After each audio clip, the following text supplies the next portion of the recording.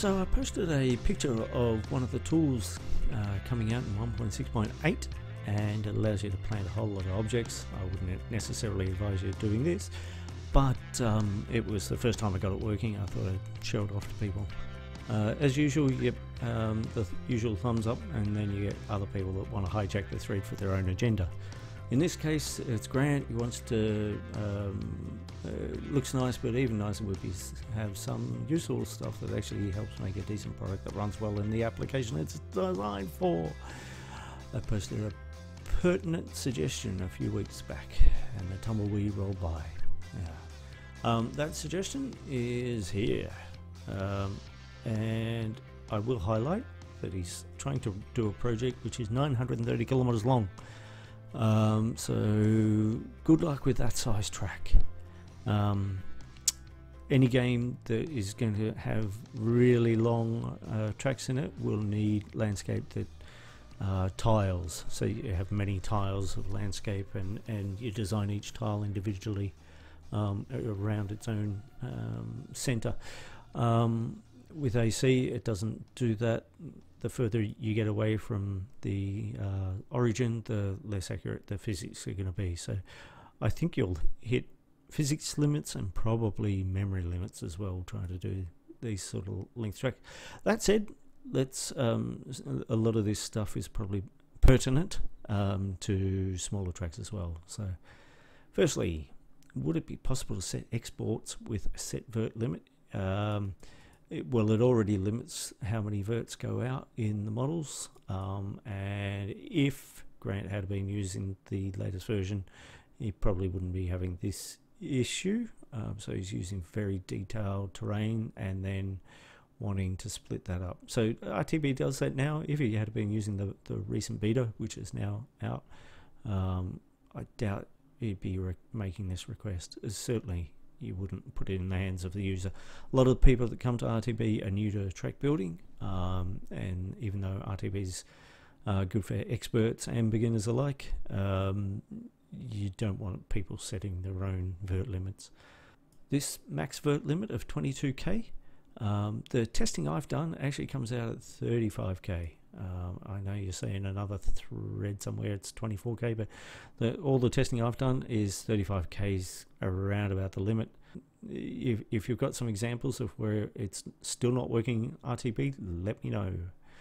This part, exporting a scene with 100k trees, I showed in a previous video how we're using the k-means clustering to group things. Prior to that, it was done in grids in RTB. Either way, it always worked, even with 100k trees. And you can look at the end of this video. I've got an example of a track that has a lot of trees and grass and other stuff. Grant says here that he only wish I had started with Blender instead of wasting so much time with RTB. Blender's a great tool. I recommend everybody get into it. The latest version is much improved over previous ones. So definitely get into it. Can it do what RTB does? No. RTB does a lot of things that are far simpler to use and far faster. So the track that you'll see at the end of this video was done in about 4 hours with RTB. In Blender, I have no idea. It would take much longer to try and model all of the stuff that we do in RTB so easily. Alistair chips in. You have an argument for everything, Brendan. No, I don't. And you were never wrong. Yes, I am. Yeah, this part gets me. It took a global pandemic to sit your ass down and work on RTB. No, I've been doing it for 5 years. You may not notice when I'm working on it, but I spend so much time on this product. I do it part-time. I do it most nights and weekends. And just because you don't see progress or you don't see a feature that you want in particular, doesn't mean I'm not actually working on it. This bit first, there are actually many duplicate verts. Let's have a look at an example and see the impact. So we've exported a scene here, Pikes Peak, and where the large triangles meet each other, any points that are shared along there will actually be duplicated. Isn't that big a deal? Well, it does make a little bit of a difference to the verts when we merge these. but the faces actually remain exactly the same, and it's the faces that are more important. Verts take up a fairly small amount of space. When drawing your polygons, that's where it takes the time. So pushing out a few thousand verts is not that bad. Merge by distance here, and we go from 25,000 verts down to 21,600. Faces remains exactly the same, tries remain exactly the same. So it's really not going to make that much difference to your graphics performance. Definitely something I should clean up, but really this isn't an example of great inefficiency.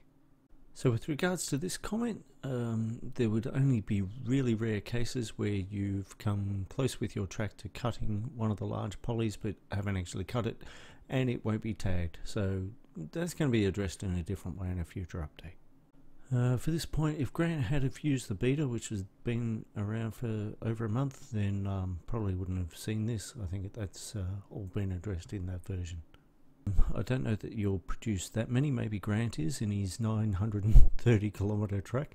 Most people would do a lot less than that, but this feature was actually put into RTB specifically for one games company.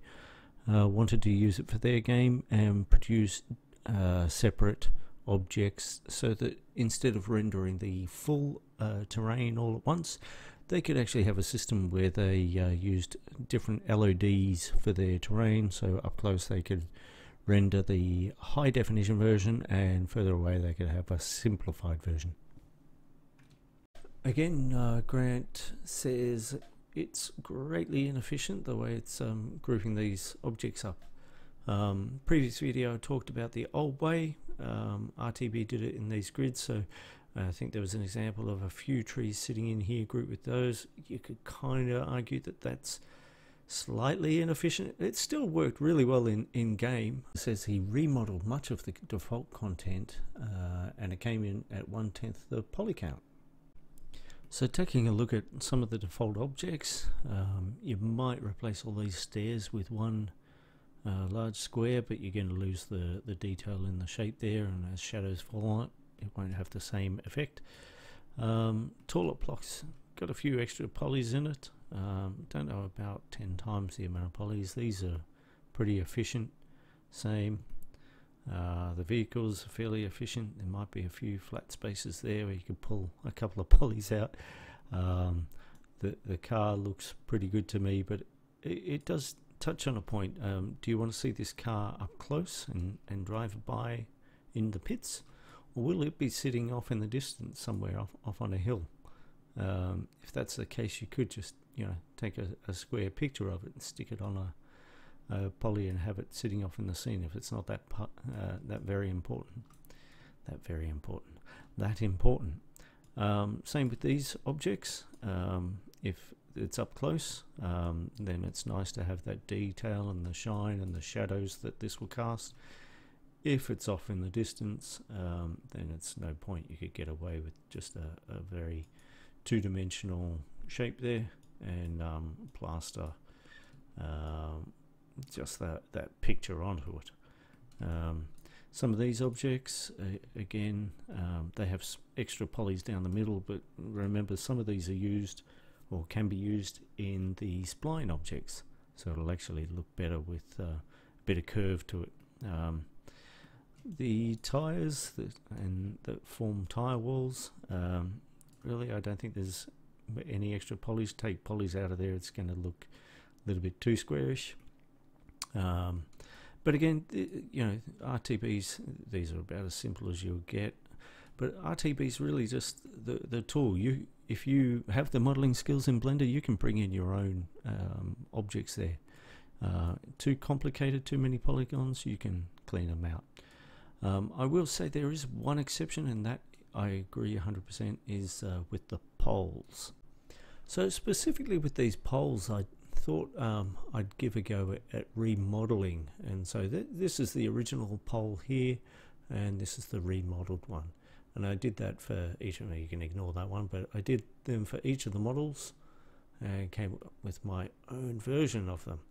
Now, if we were to look in wireframe mode and we go to the original model to begin with, you can see there that it's got a lot of detail and really unnecessary. Like all of these polygons really not adding to the object much. A lot of that in there just not really required. So I would say these are very over engineered for their purpose, because it's not really too often, unless you're doing a video scene where you're sitting on top of the post here and you're looking at cars drive by, you don't really need these to be so smooth. So I agree 100% there. They don't need to be so good. But yeah, this here is using about 1/5 of the amount of polygons that the other one is. Also in the guardrails, I found the guardrails, certainly the very high res guardrails, I've actually gotten rid of those out of the XPacks, so in a future update they'll be gone. Too many people using them on long pieces of road. They were okay for small parts, not so good for really long distances. These poles, I thought I'd do a test and put together all the bits and pieces that we've been talking about in this video so far. And so I created a track. Now the question is, do these high-res, high-detailed models kill the engine, the AC engine? So to test this, I added the high-res version to a bit of track and added more than 1,000 poles sitting on a track that is 16 kilometers long. If I just select all of those poles, you can see them sitting all along there. I also added exactly 100,000 trees to the track. I then added 304,567 grass objects. And finally added several kilometers worth of guardrail. You will notice that the guardrail does have polys here where possibly it's not really necessary. In fact, if they're just straight pieces of guardrail, you don't need so many polys there. But do bear in mind that these things curve. So when you have curved guardrails, it's good to have these extra polys in there to do that curving. But ultimately, you want to see how this drives in the game. So let's load up this track. Okay, let's go for a burn around the track. It's 16 kilometers long, 100,000 trees, more than 300,000 grass objects, more than 1,000 poles, and quite a few kilometers worth of guardrail. Didn't actually measure that. The frame rates that I'm getting is pretty good. It maintains that fairly good frame rate for the whole entire track. You see a fairly lengthy draw distance for those poles. I think they're set to an LOD of a kilometre.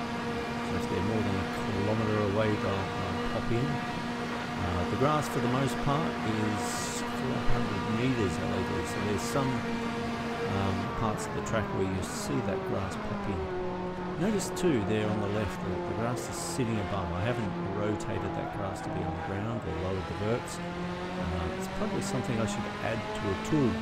Most of the grass was added using a new tool which is yet to be released. It's coming in the next release.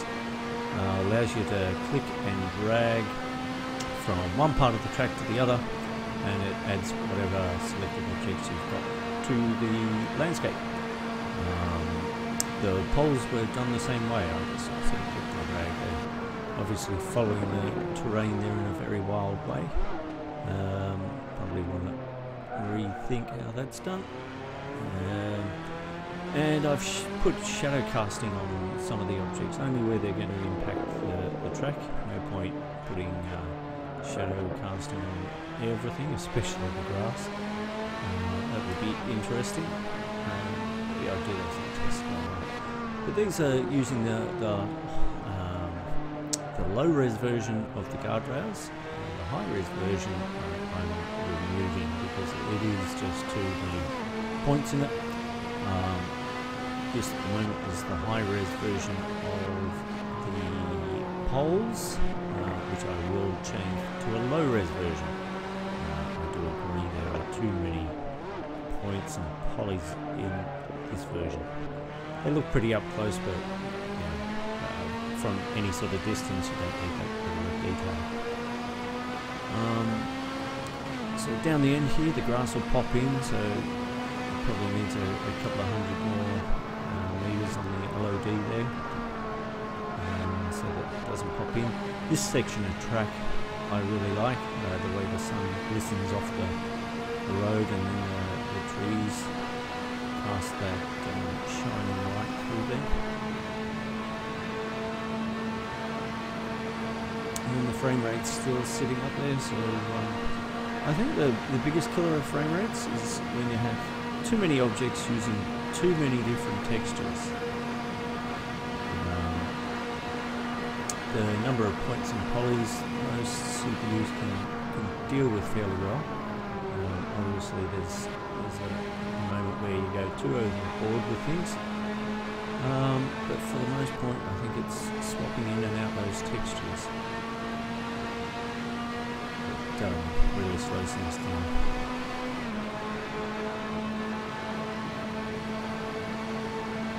So keyboard driving, couldn't be bothered getting the wheel out for this, especially when you do lots of testing on the track.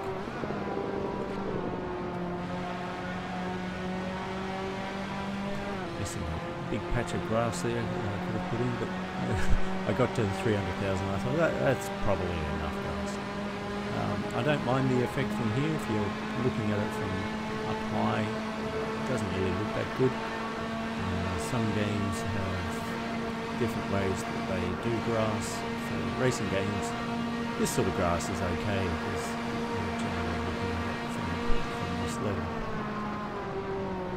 We're not too far from the end now. Hopefully I can keep it on the track.